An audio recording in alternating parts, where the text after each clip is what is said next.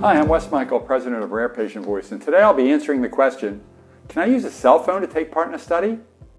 We all use our mobile phones all the time now, right? They're more powerful than huge computers from decades ago, all in the palm of our hand. So why can't I use my cell phone to take a survey? The good news is, mostly you can. Most surveys are mobile friendly, but some are not.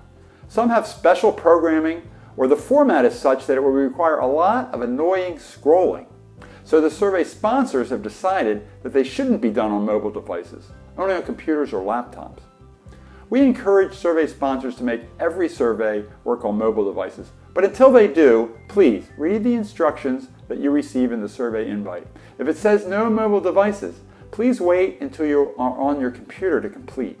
You may want to send yourself a reminder to check your computer when you're home. That way you won't miss out on a study. Thanks.